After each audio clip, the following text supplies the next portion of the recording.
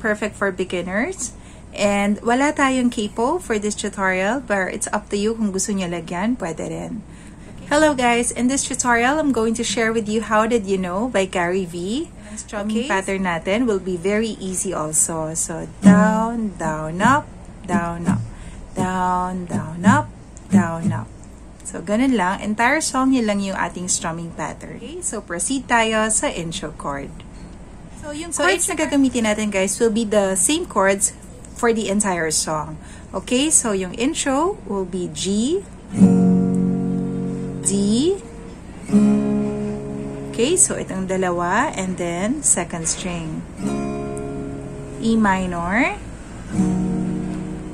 okay, C, now we have C minor, so yung easy version, go to 3rd fret, pwedeng 1st, 2nd, 3rd, C minor, pwede rin 1st, 2nd, and 3rd. And yun lang yung tatamaan natin. Okay? So, it's up to you guys. Okay? And then G, A minor. Okay? So, itong dalawa, 3rd and 4th, plus 2nd string. Okay? And then, D ulit. Okay, so yung sa intro, bahala na kayo kung paano nyo gusto i-strum. Pwede rin namang isa-isa lang. Okay, isang strum lang bawat chord. Alright? Okay, so intro. I remember so well. Intro. Tapos C minor. So pwedeng ganito, pwede rin yung sunod-sunod.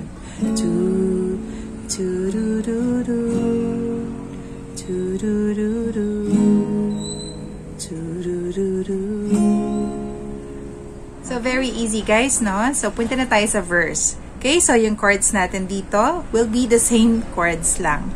Okay? So, pwede na natin siya actually gawin. So, G, D, E minor, C, and then C minor ulit, G, A minor, and then D.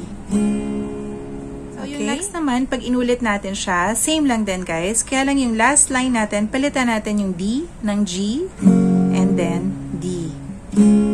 So, dadagdagan lang natin siya. Gagawin natin siya guys, and then sundan natin yung strumming pattern, okay? I remember so well the day that you came into my C minor, pwedeng ganon, pwedeng ganito. Okay? So, ganito naman. You ask for money. You have the most beautiful smile. Tapos, isa pa. Change. I wake up each day feeling alright with you.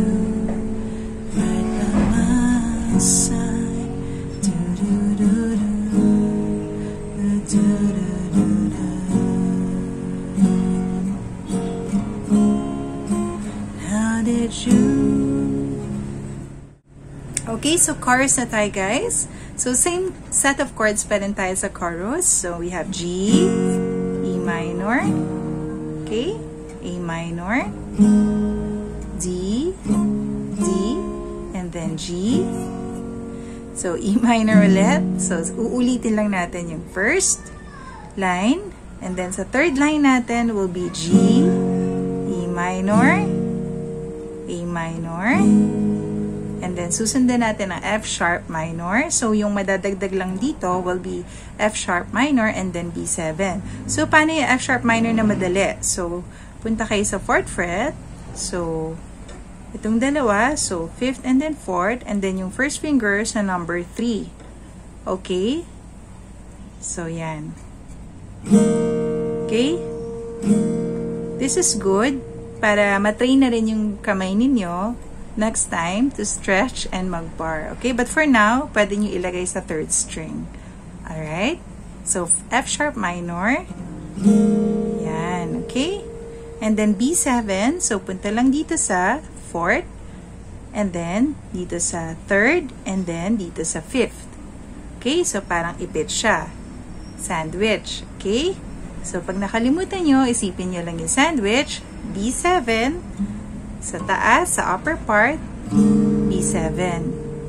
Alright? Gawin natin yung ating chorus.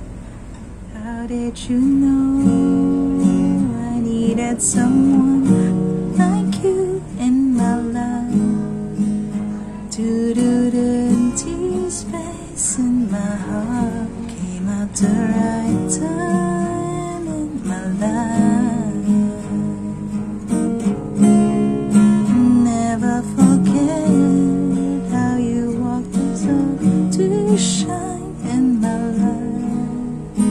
Do-do-do, that F sharp minor, B7 in my heart. Guess what I'm really trying to say? It's not what I do. Words can express how much I love you. Okay. So, sobrang dali lang, di ba guys? And I'm sure na magagawa niyo rin yun.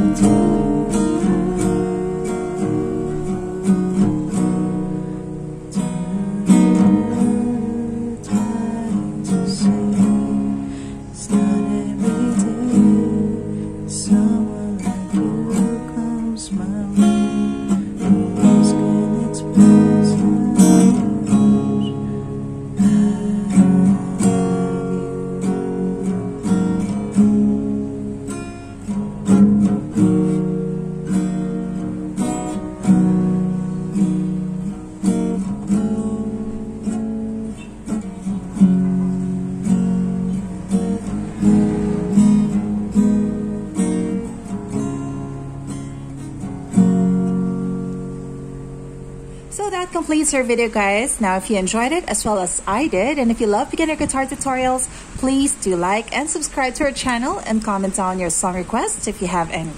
Until our next video, enjoy playing. God bless. Bye.